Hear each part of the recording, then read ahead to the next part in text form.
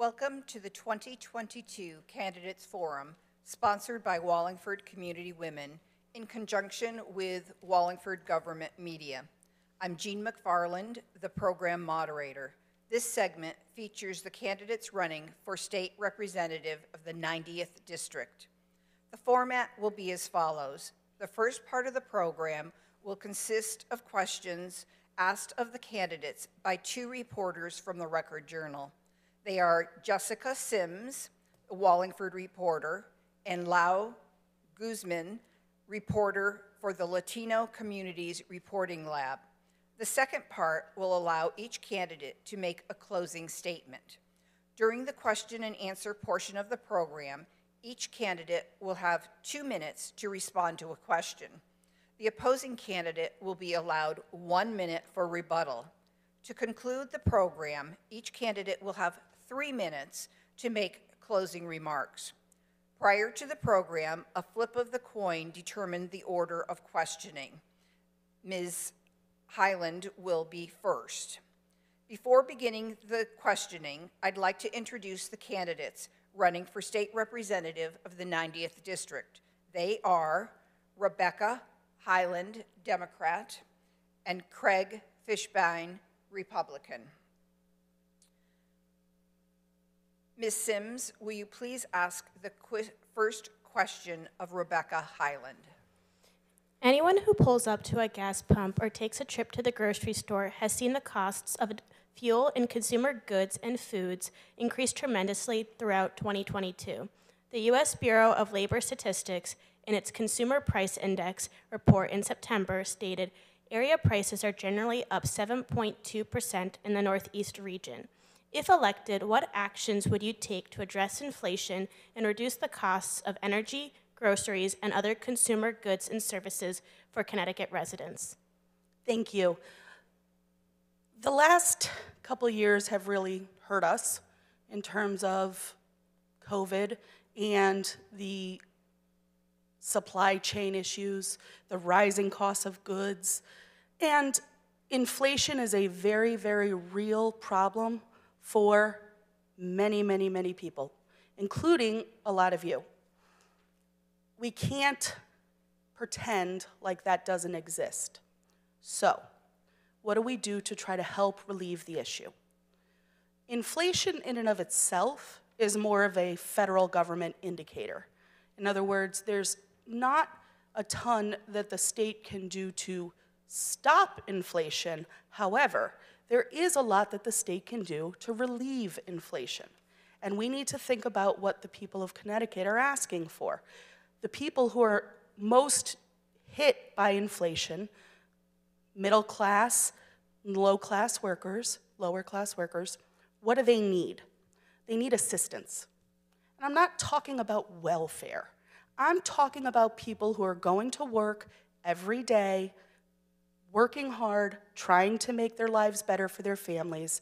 So what can we do to assist them? Well, this year, and I wish I could take credit for this, but I can't. This year, Connecticut had record-breaking tax breaks, $650 million roughly. That included a child tax credit, that included the gas tax relief, which, when I am in Hartford, is going to be an ongoing question. So we're going to look at the numbers and we're going to say, is there a way for us to continue relief such as the gas tax holiday? We need to do what we can where we can, recognizing what it is that the people are asking for.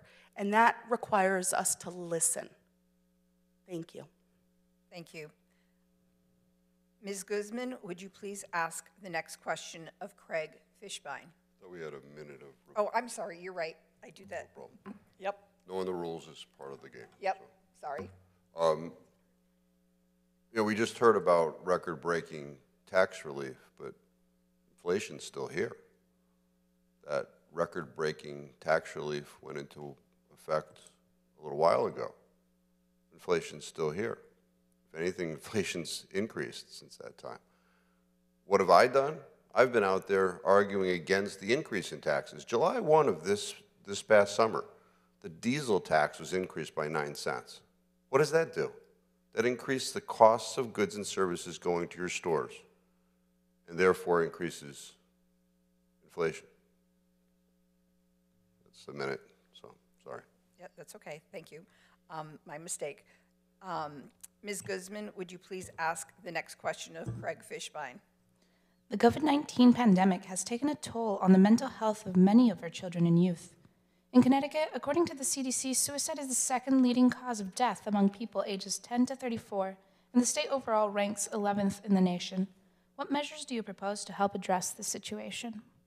The suicide situation actually began, at least in our community, prior to the pandemic. As a member of the Wallingford Town Council, we get questionnaire results. The children are asked certain questions in school, and I was amazed at the percentage of children that have contemplated suicide was about 7% of our school population. That's staggering, and that was before the pandemic. I mean, since that time, last year we passed, I supported HB 5001, which increased the number of social workers available to children in our schools, increased funding so that we could have more social workers to attend to these children. It is a situation that I foretold, before the pandemic. I know we're limited on time here, but I spoke to I got a minute, okay. I spoke to a young girl a few weeks ago who, in the household, there's significant domestic violence. And, she expressed to me the thing that hurt her about the pandemic was she couldn't go to school. That was her solace to get away from the domestic violence.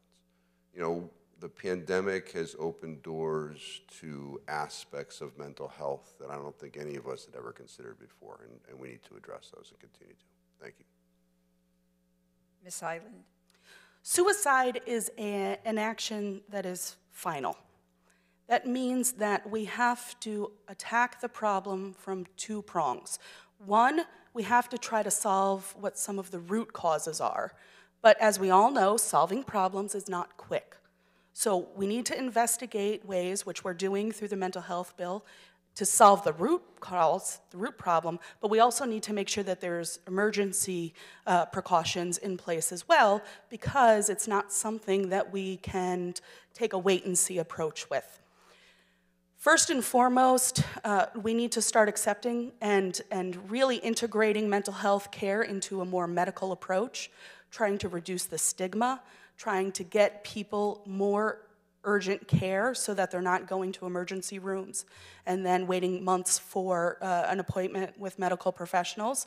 If we're going to deal with things like the underlying causes like domestic violence, then I wouldn't vote against things like Jennifer's Law that help solve that problem. Thank you. All right, the next question, Ms. Sims, would you please ask of Mrs. Hyland? Earlier this year, state lawmakers passed legislation intended to enable local law enforcement and courts to more effectively respond to youth charged with multiple or repeat motor vehicle thefts. Do you think these measures adequately address issues of juvenile crime and motor vehicle thefts? If not, what further action do you propose? So the short answer is no. I don't think that these actions will adequately address the issue in the long term. This is something that I know quite a bit about as a former public defender. I've actually been in the system. I've seen what works and what doesn't. Retroactive, punishment-oriented policies are important because we can't let crime just go. We have to address crime. But in many cases, they're a Band-Aid. Okay? If we're going to address the root problems, then we have to look at what causes crime, not just react to it after it takes place. And a lot of the things that cause crime have been known to us for decades, for centuries. We have so much science and research on this, we have to be willing to act on it.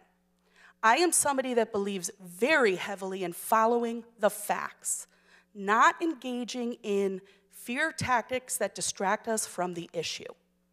Laws are not going to be something that solve juvenile crime.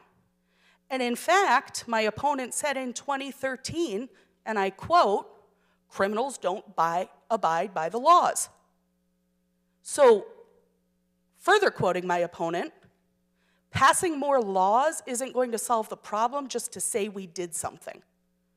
We need to address what leads juveniles into criminal activity. There are socioeconomic issues that we have to pay attention to, and there are home and school-based issues. So what I support is early intervention on a community basis. We need to deal with the family, the school, and the way that the child or the juvenile interact with one another. I am not saying that crime isn't a real thing. Crime is a very real thing. So how about we spend less money and actually try to solve the issue of crime rather than just waiting to respond? Thank you. Mr. Fishbein? Thank you. So it's quite obvious that my opponent doesn't know anything about the juvenile justice process in Connecticut. In fact, last year I gave 27 presentations across the state about the process. One of those was right here in this room. My opponent wasn't here. At that presentation, we had Amanda Miranda, who is our youth and social services worker, that talked about community-based intervention. We have that process here in Wallingford. Our chief of police was here talking about what happens in our community. We have those things in place that prevent a child from having to go to court the first time that they run in with the law. So, but the answer to the question, it doesn't go far enough. There are other things we will have to do. And the numbers have dramatically increased over the last 10 years as our laws have changed and victims have been Thank you. trampled. Ms. Guzman, would you please ask the next question of Mr. Fishbein? In 2021, Connecticut towns and cities received $2.6 billion in ARPA funding. Some of these funds were allocated to schools, nonprofit organizations, mental health services, and more. This year, some of the ARPA funds were extended. For example, schools are utilizing SMART funds to be able to continue to offer free meals. However, these funds will run out. If the federal government chose to extend the funding yet again, would you support it? Why or why not? The funding for the meals or just ARPA in general? ARPA in general. Well, I mean, the question is, would I support an action by the federal government? That's not something that state legislators do. When the ARP funds came from the federal government to the state government, that isn't something that we voted on. So I guess you're not asking about something that I would actually, it's more of a philosophical thing. I will say that out of control government spending is a major factor in inflation. So when government just sends a check to another faction of government with no earmarking as to specifics and just says, go figure it out, that money has to come from somewhere. And ultimately, the government doesn't create a product, so to speak. They've got to raise taxes in order to generate funds so that money can come to the state. When they raise taxes, somebody's got to pay those taxes. And, it's businesses, it's people like you and I, and that is pure inflation. So if the question came across my desk, the federal government wants to send a certain amount of money to Connecticut, I'm sure they're not going to earmark just Connecticut. They're going to say, California is going to get 5 times what that is. More than likely I would be adverse to that. So, thank you. Mrs. Hyland? So as we know, ARPA is a temporary solution, and it's been fantastic in the way that it's been able to help localities overcome a lot of the issues from COVID. But let's talk about a perfect example of how the money does have to come from somewhere and how the legislature can create solutions that don't require imposing further taxes on most of the people. Let's talk about the diesel tax. The diesel tax was passed because the Special Transportation Fund was close to being in the red. Within a few years, there was going to be no money in the Special Transportation Fund to fix bridges and roads. In order for us to get the federal funding that we rely upon in order to fix our bridges and roads, we as a state have to match that money to a certain extent. Tractor trailers, an average 18-wheeler tractor trailer that is filled to the brim, does as much damage to the road as 10,000 personal cars. The average cost is $15 to the truck, Connecticut, end to end, for the 60% of tractor trailers that are passed through. Thank you. So, Ms. Guzman, would you please ask the next question of Mrs. Hyland?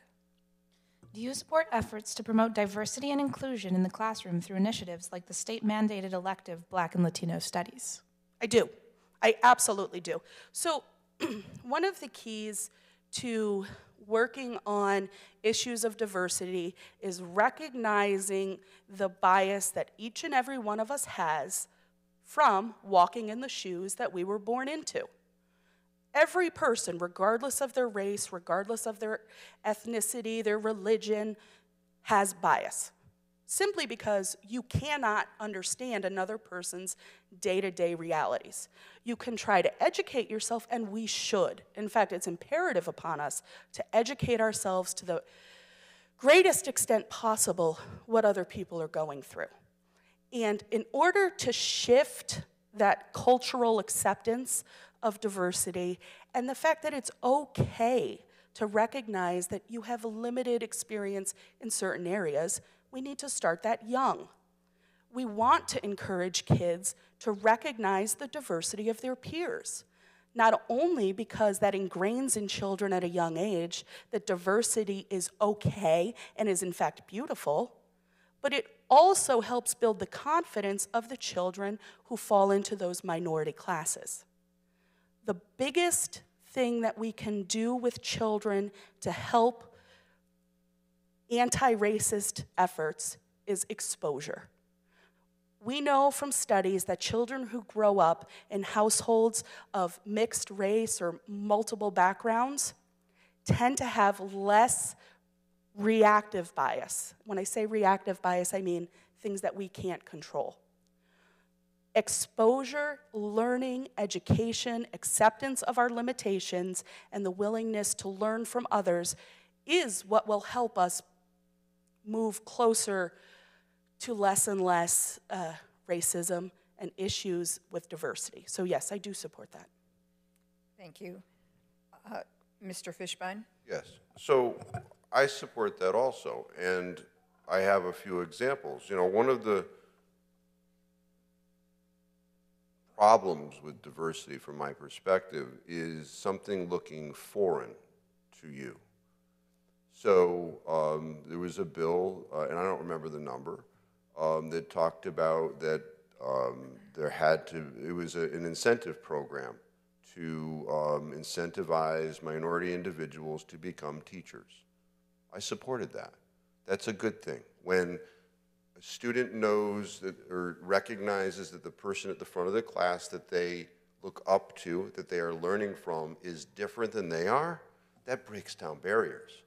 Similar with police. There's a portion of the police accountability bill that I supported which has a requirement that there's a certain number of police officers based upon demographics to incentivize police officers to be minorities on that force. Thank you.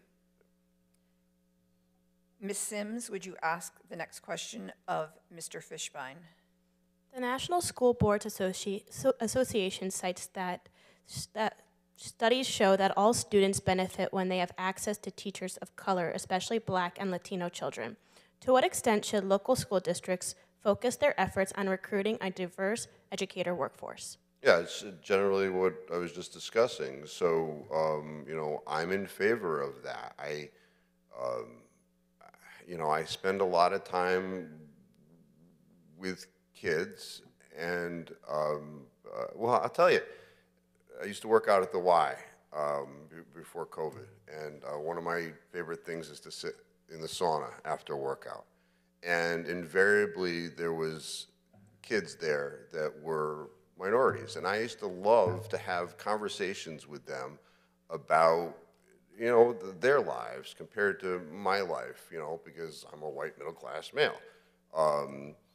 And I would learn things from that. And it's the same sort of situation. It's that give and take. I'm totally in support of that. And I think that, you know, incentivizing people who are minorities to be at the front of a class, to speak and to show kids that we are all basically so similar, although we look different. I think that that is something that we should be cherishing. So, thank you. Mrs. Hyland? Absolutely. So I think the question is, what can we do to try to increase the workforce to try to help people from diverse backgrounds get into the educating field? First, we need to address what's preventing people from getting into the education field in the first place.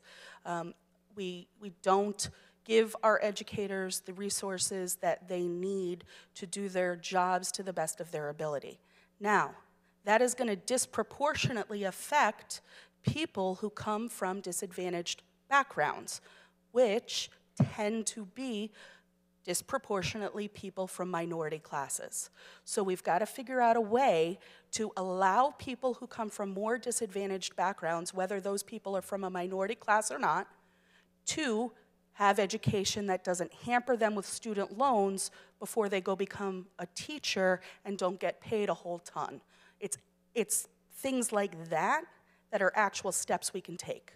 Thank you.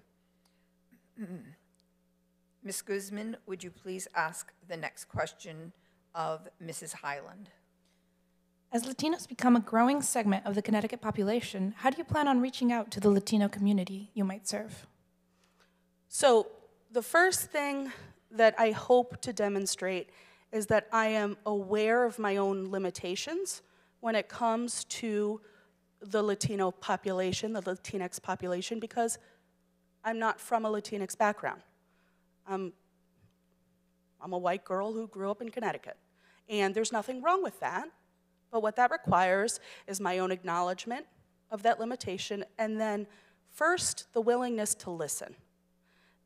So often, we find ourselves preaching from a position of power in talking about what we think should be done, when in reality, we need to look to the people who are experiencing whatever the issue may be in this situation. In this question, we're talking about the Latinx population. So we need to engage in a substantive manner, not just superficial, but in a substantive manner with the Latinx community. We need to invite comments, and we need to invite them reaching out to us from the non-Latinx community, and we also have to be willing to respond, to say, I hear, and I'm trying to figure out a way to successfully implement what it is you're asking for. That requires putting ego aside and really sitting down and thinking, what is it that these people need? And it doesn't just apply to this particular question, it applies really to all communities from which I don't come from. So there's a lot of openness and communication and willingness to listen and change that has to be seriously enacted. Thank you. Thank you. Mr. Fishbein? So here in Wallingford, we have the Spanish community of Wallingford. Maria Harlow used to be the executive director. Maria and I had plenty of conversations about the Hispanic community, their needs, their wants. I have an open door policy. You know, I have various email addresses. I recently, when I say recent, I think 6 months ago, had a very lengthy Zoom conversation with the current executive director of SCOW. We talked about a lot of the same issues. We talked about how their organization runs and, you know, the trouble that they're having fundraising in the community, things like that. So, you know, the question sort of imposes or presumes that the representative impose themselves on the group. I think it's a two-way street. So I'm willing to have whatever conversations need to be had. Thank you. Ms. Sims, would you ask the next question of Mr. Fishbein? How would you increase access to quality health care in Connecticut, particularly among underserved communities? Sure. I guess that's assuming that some health care in Connecticut is not quality, but I will set that aside for right now. You know, one of the issues that we have in Connecticut is what is known as the Certificate of Need. Most people don't know about that. The acronym is CON. If I have a medical facility and I want to put in an X-ray item, it may be cutting-edge technology, I can't, in the medical field in Connecticut, go buy that technology. I can't increase availability of service, and that's what you're talking about, you know, having more quality health care. I have to apply for permission to buy that machinery. I have to get a certificate of need. It's something that I've been opposed to because I think, you know, competition is healthy. And if there is a lack of medical care, you know, certainly competition, you know, if there's a lack of service that can be rendered, one of the ways is to take down that barrier with certificates of need. So I've been active with trying to get rid of that process in Hartford, and I think that's one area that we can deal with that moving forward. So thank you. Mrs. Hyland? So we need to be willing to take on the insurance lobby to a certain extent because a large portion or a large reason that our costs are so high, which then leads to healthcare issues, is because of insurance. And I was speaking to somebody the other day who works for a small business. This person, between their premium, their costs for prescription coverages, and their deductibles, if they pay all of that for themselves, their spouse, and their one child, it's $22,000 a year. And that is regardless of whether they are the highest paying person on that insurance plan or the person who makes $50,000 a year before taxes. So we've got to take on the insurance lobby so that small businesses can then offer prescription plans that are not so cost prohibitive to both themselves and their employees that we can drive down the costs. We also need to cap prescription costs like insulin. Thank you. Thank you. Ms. Sims, would you ask the next question of Mrs. Hyland? Do you agree with the U.S. Supreme Court decision to overturn Roe v. Wade? And do you support the state's safe harbor law, and can you explain? Sure. I absolutely do not support the Supreme Court's decision in Dobbs, which is what overturned Roe v. Wade, and I do support Connecticut's safe harbor laws. The one place, well, there are many places, but the government should certainly not be in the private office between a woman and her doctor. And it is not the government's job to tell a woman how to handle her pregnancy. And quite frankly, the results of this decision are really going to affect working families and people who are struggling to get by.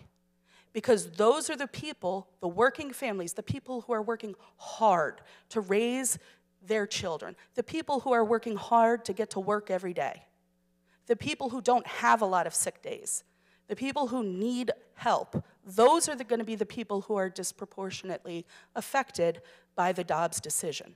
Now, we are safe in Connecticut right now. Connecticut is a fantastic state. Connecticut protects its people, and Connecticut goes out of its way to help its people. We are safe right now. But there are people, including my opponent, who have actively worked to reduce reproductive protections in the state of Connecticut, including by representing an out-of-state pro-life organization suing our state over reproductive rights, packaged as a First Amendment claim, but if you read more than the first paragraph, you know what it is. We have got to make sure that not only do we continue to protect the women in our state and the families in our state, but that we are aware of the ongoing efforts to take away those very, very personal and individual rights. Thank you. Mr. Fishbein? So I'm used to individuals that aren't licensed to practice law in our state denigrating what I do for a living. But we move on from that. The Dobbs decision, instead of fear-mongering, really has to do with the Constitution. It talks about states' rights. Those that have actually read the decision will understand that. I agree with the ultimate decision is that the states have the choice to do certain things that are not expressly dealt with in the federal Constitution. That has been the law for years. The safe harbor law is a longer conversation. I will tell you that the safe harbor portions of that law I fervently favor. In fact, I worked very hard to make that law stronger. It is the other portions of that bill that allowed midwives to do abortions they are not trained to do that I opposed. The safe harbor provision I very much supported, and it's a longer conversation. Thank you. Ms. Guzman, would you ask the next question of Mr. Fishbein? Recently, Governor Ned Lamont announced that in collaboration with the CT Office of Early Childhood and the United Way of Connecticut, that child care workers will be receiving a pay bonus as a way to show gratitude for their work. How else do you think that the government could support child care workers at this time and make child care more affordable for Connecticut families? Well, that's assuming that the action by the governor is one that I support, because the child care workers are not the ones with the children. So was there a requirement when the governor gave the child care workers money that they reduced their fees? Or that, so it was just a blank check. So I don't know how that helps the mom with the child. You know, those sorts of programs during an election season are merely buying votes. That is not something that the legislature was able to debate or talk about. You know, the governor found money in the budget and said, well, it sort of fits this. It's maybe a little gray, and I'll buy some more votes. You know, practical relief is probably more appropriate. Making it easier for people to get licensed as child care providers is an area that could be dealt with. Reducing the licensing fees. You know, licensing by the state is not a warranty to a parent that their child is going to be safe. It's merely a revenue-raising aspect. So making that more available by reducing fees and saying to people that it's easier to get a license, we want everybody to operate lawfully, is perhaps the best way to provide for child care that is not being provided previously. Thank you. Mrs. Hyland? So I'm not sure that I would consider a $1,000 one-time check a blank check to somebody who makes 25, 30 grand a year. I do support that $1,000 payment. I'm not also sure that as a parent of a 3-year-old child, I want the solution to child care deficiencies to be making it easier for people by reducing the requirements of licensure. What I do want is for actual action to be taken to make it easier for parents to put their children in child care and go to work. And it's not moms with children, it's parents with children. It's every family that during COVID had to become a one-income household. So what we need to do is we need to look at universal pre-K. Thank you. Thank you. Ms. Sims, would you ask the next question of Mrs. Hyland? How do you think the state of Connecticut and the town of Wallingford could improve access to public transportation? Public transportation is a huge deficit in this country. When we look at European nations, and we see the availability of public transportation, the way that people can move about. It's startling in contrast. So, one of the areas we need to do is we need to talk to the people in the disability sphere, and we need to talk to disability advocates, because very often it is the disabled community that will rely on public transportation. So I've heard examples of people waiting for their transportation to show up to bring them somewhere, and it gets canceled, and they don't find out till they've missed their doctor's appointment, or taking a public bus somewhere and then not having the bus be able to return. Public transportation is also something that's going to help alleviate the climate crisis. It's going to help alleviate the cost of gas on people trying to get to work. So, public transportation is a very real necessity. We need to widen the available hours, especially for places that are not urban locations. There needs to be a way for people from more rural locations to get to more urban locations. We need to widen the accessibility to shopping centers and make sure that people have reliable transportation to get to and from those places. There's a lot that needs to be investigated in terms of our infrastructure. We can't have public transportation that we don't then support by improving the roads, by increasing the improvements on the buses, by investing in clean energy so that the buses that we're driving aren't contributing to the carbon crisis. So there's a lot that we can do once we're willing to look the problem in the face. Thank you. Mr. Fishbein? So I am very happy about the train that we have, the improvements that we've made in the downtown. I've used the train. You know, something that a lot of people don't know is that Wallingford actually pays for its bus service. In our budget, it's about $70,000.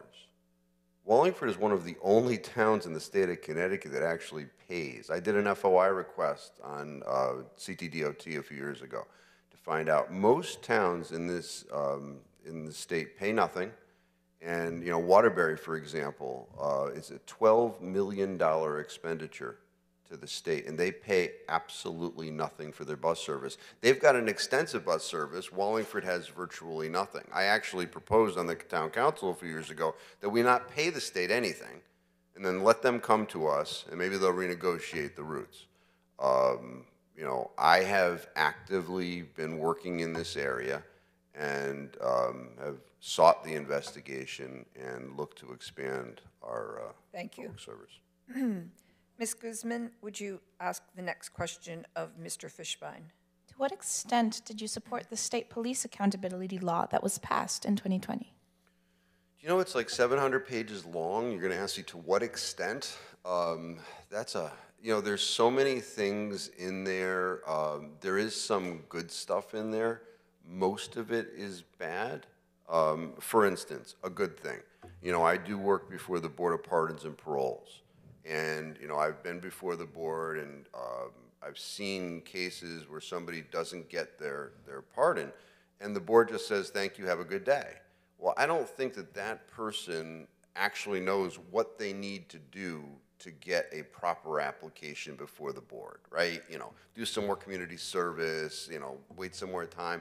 So I actually had put in the police accountability bill that the Board of Pardons, when they deny an application, has to tell them why they're denying it. Makes sense, right? Then we have, you know, use of force. In the original bill, when an officer could use of force was a totally new standard, not used by any other state. It went even further than California. And this past legislative session, I took it upon myself to get that changed to what's known as the Graham standard, which is a federal standard that every other state uses. And we had to do some procedural things to get it there. But ultimately, I think it was unanimous that we got that changed. So, you know, police accountability bill is like a whole day seminar, and we don't have a whole day. I got 30 seconds. you know, there's other FOI issues that are in the police accountability bill that, you know, protected officers from when there's a bad thing that happens in their file from that being released. That's something that I did not support. You know, so for the most part, I'm 70% against the police accountability bill in its current form. So, Thank you. Mrs. Hyland? I do support the police accountability bill, and I find it particularly frustrating when someone claims to be in support of the police as a state representative while simultaneously suing the state to put the guns back on the streets that are used to kill the police officers. I have been endorsed by Council for AFSCME, which represents 19 local police stations, including Wallingford. I know that our police need more support. They need resources to help them do the jobs that keep us safe. And I'll tell you what, one of the things that's not helping them and not keeping us safe is fighting to put high-powered weapons on the street. So I support the police accountability bill, but I support the police. Thank you. Ms. Guzman, would you ask the next question of Mrs. Hyland? In what ways do you think the town of Wallingford has been sustainable, and in what ways do you think it could improve, and how would you assist in these efforts? It's very important that a state representative have the ability to work with and communicate with the town representatives and the town government that they represent at the state level. That's within their district. And Wallingford is in desperate need of upgrades, which will lead to more sustainability. We, quite frankly, should be able to pay our electric bill online and not have to fill out a check or paperwork, which then is put in the mail, increasing the waste that goes every month and every 3 months for your water bill. So there are a lot of really little things that seem big, and yeah, they require an upfront cost. Can't deny that. But when we disregard infrastructure and improvements for decades, then what would have cost a smaller sum becomes exponentially more expensive.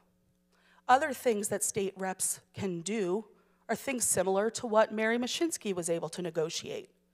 She was able to negotiate an increase in the grant to Wallingford, meaning money that was there that she then got to come to us to connect the Quinnipiac River Trail to Yalesville, which, oddly enough, Yalesville, for the most part, is not in her district. But she took it upon herself to help negotiate and bring that bridge connecting Yalesville to the Quinnipiac River Trail so that when it's done, residents can go from one side of Wallingford to the other without using a car. We've got to be willing to think creatively outside of the box and then follow through. Thank you. Mr. Fishbein? So I don't know which bridge you just heard about, but that's part of the problem with not being involved with the community. The bridge that's there now, actually the residents of the condo association threatened to sue the town about. There's been a lot of problems over there about representations. So I just, you know, limited time, but I don't get it on the bridge. You know, sustainability, one of the things, you know, sustainability has to do with being able to be self-sufficient to a certain extent. And on an environmental basis, you know, one of the things that I took up over the last year is composting, which I got a flyer outside of the door of the table here about composting. That's where I learned about composting. That's something that we can try and do as a town to incentivize. And we had a presentation here, Councilor Testa gave us a few weeks ago about sustainability with our town, and we're looking at things in that regard. So I know my time's up. So. Thank you. Ms. Sims, would you ask the next question of Mr. Fishbein? With the suspension of the gas tax and proposals to further extend the suspension, how do you expect to fund current transportation projects? Would you support the implementation of tolls in Connecticut? No, I am opposed to tolls. The problem with the transportation, it's a great question because we heard about the transportation fund before. The problem with the transportation fund is when it was originally created, the purpose of the fund was to pay for the roads. So almost like an enterprise fund. You know, you put a certain amount of money in the account and you just use it for the roads. The problem is the eroding of the use of the transportation fund.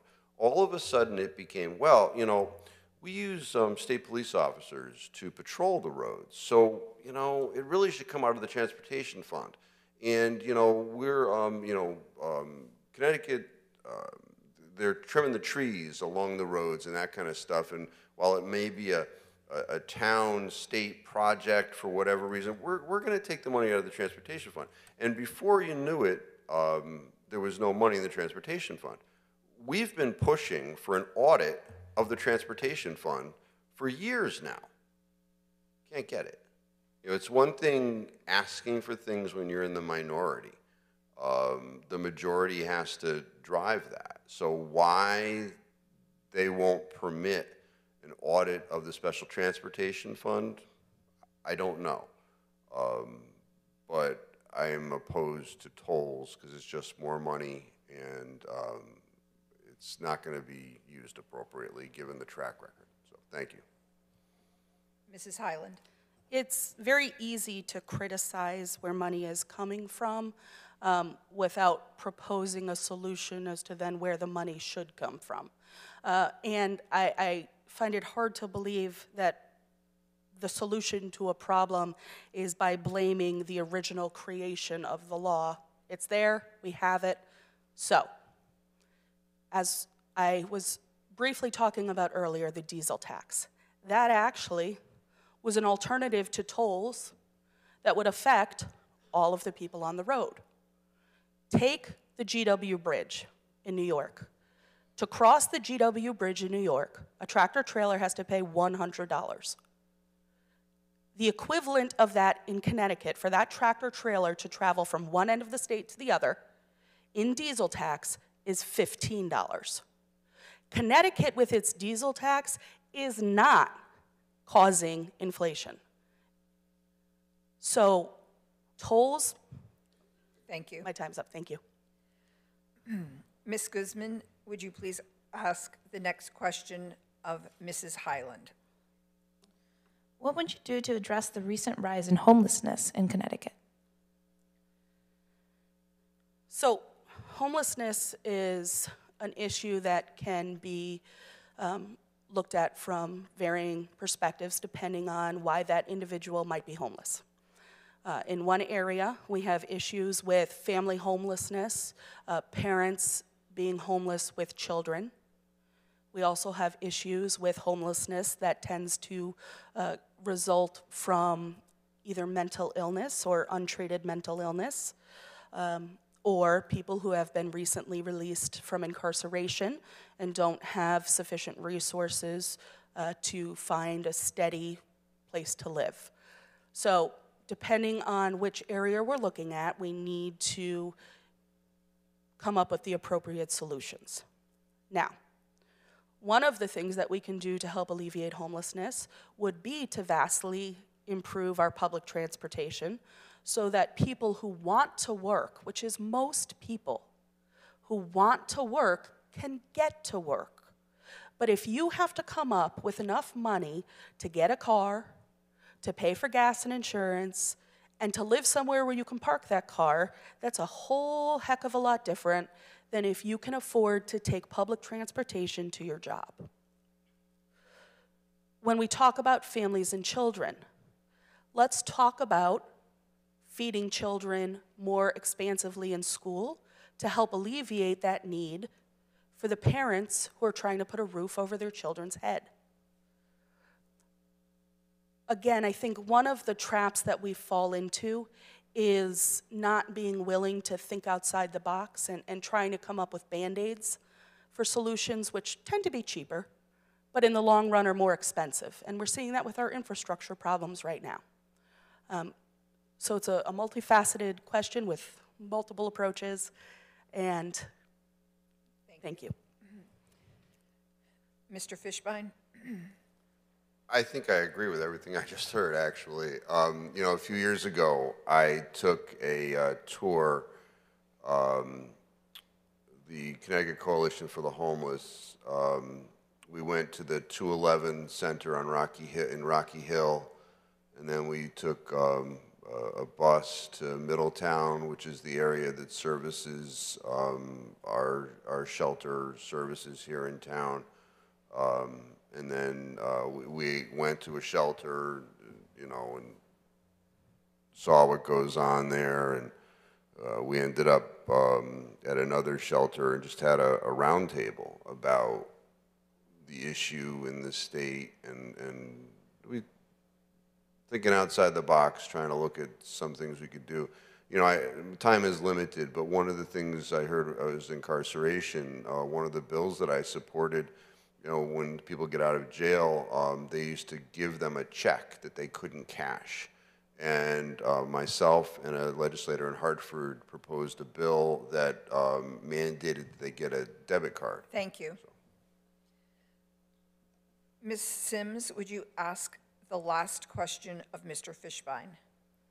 Last year, the CDC reported over 100,000 drug overdose deaths, the highest number ever reported nationally.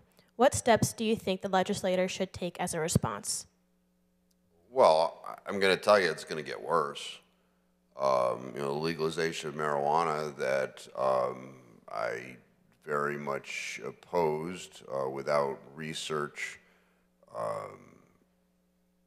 is going to lead to, in my opinion, more people that are satisfied with numbing themselves. You know, it was tragic that when we had the public hearing on that bill, that not one individual from the Department of Mental Health and Addiction showed up in support of that bill, nor did they submit anything in opposition. I mean, that is their job. And for whatever reason, would not opine on that very dramatic thing that you are going to see negatively affecting. We're already seeing it in kids with the edibles.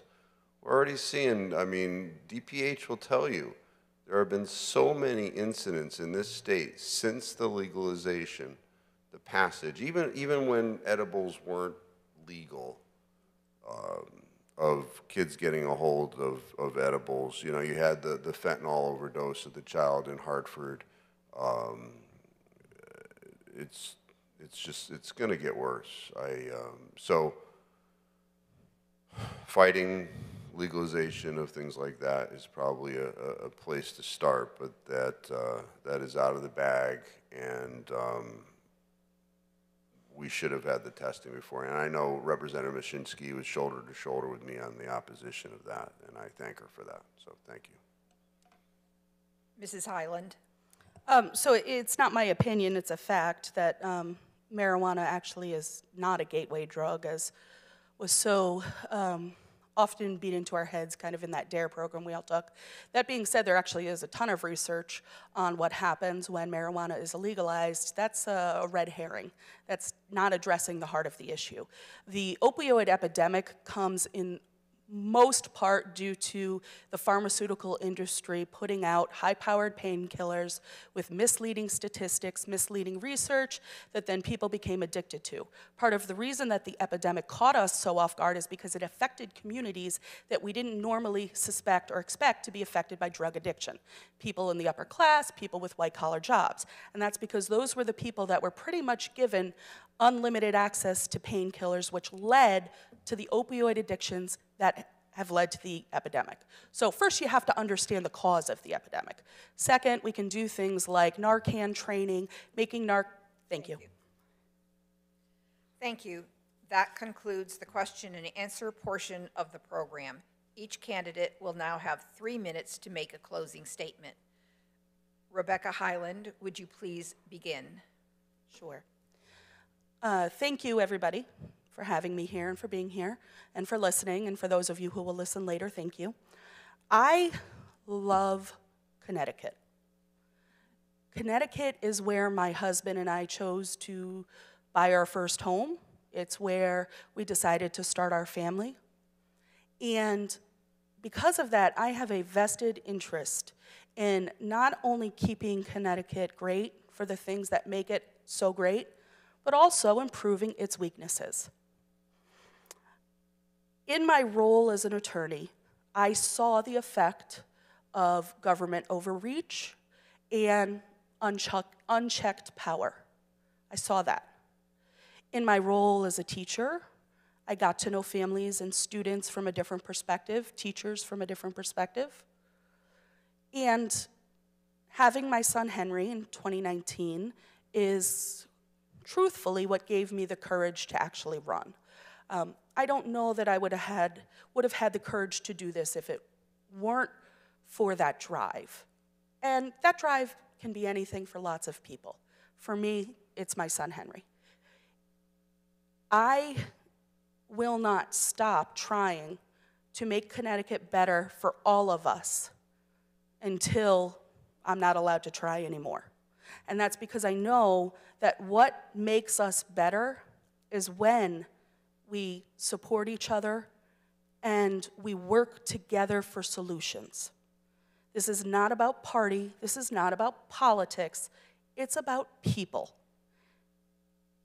And in order for us, I've talked to thousands of people at this point from all political affiliations, and there's something that has become so clear to me, and that's we want the same things, right? We want our loved ones to be healthy.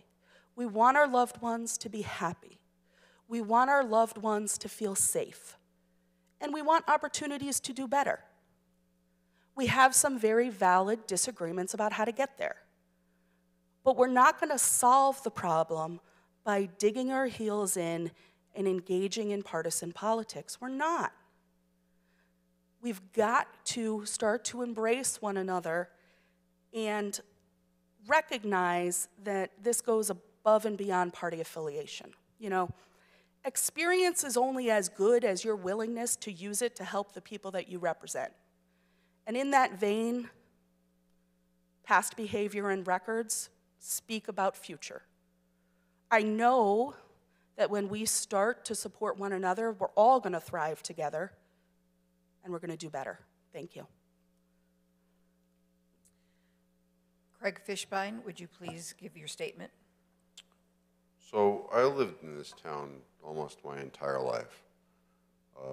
I've served in the legislature for the last 6 years, been on the town council for well over a decade. I have a voting record. I stand for smaller government, lower taxes, less interference in the day-to-day affairs of our law-abiding citizens. You know, up in Hartford, they don't publicly admit it, but a lot of the Democrats in leadership like the fact that I do listen, that we work together on bills. You know, that safe harbor bill that we briefly touched on before, essentially what it does is, you know, apparently Texas passed a law that says that if a Texas resident goes to Connecticut, for example, and gets an abortion, that anybody that facilitates that process can be sued in Texas. I take offense at that. It's not appropriate. If it's a lawful act here in our state, and our state has determined that to be a lawful act, it should not be actionable in another state. That's what the Supremacy Clause of the Constitution is there for. The problem with this, the safe harbor bill as it presently was, as it was originally presented, was it permitted what's known as treble damages. You get a judgment in Texas, then you can get a judgment here in Connecticut against the Texas people that sued you down there. You can get triple times the damages. And my problem with that is, okay, then Texas is going to modify their law that says you can get 6 times the damages. So I said, no, let's just make everybody whole. We bring an action in Texas as a result of this, if that's found to be constitutional. Then you make them whole here in Connecticut. That's a true safe harbor bill. But for my negotiating with the other side on that and working on that bill, that bill would have had a lot more trouble. It probably would have been found to be unconstitutional at some point. That's the reason why I supported that. But on the morning of that bill getting called, the other side of the Democrats knew that I was going to support it, and they merged it with a public health bill that allowed for midwives to do abortions that they are not trained on. It was admitted during the public hearing. They are not trained, it's not part of their scope to learn how to do abortions. That's the last thing that I want to see, is that back alley abortion, and that's what that law permitted. And therefore I had to vote against it. So vote for me again, please. Thank you. My time's up. Thank you. This concludes the State Representative 90th District segment of the 2022 Candidates Forum. On behalf of the Wallingford Community Women, I thank you for watching and remind you to vote on November 8th.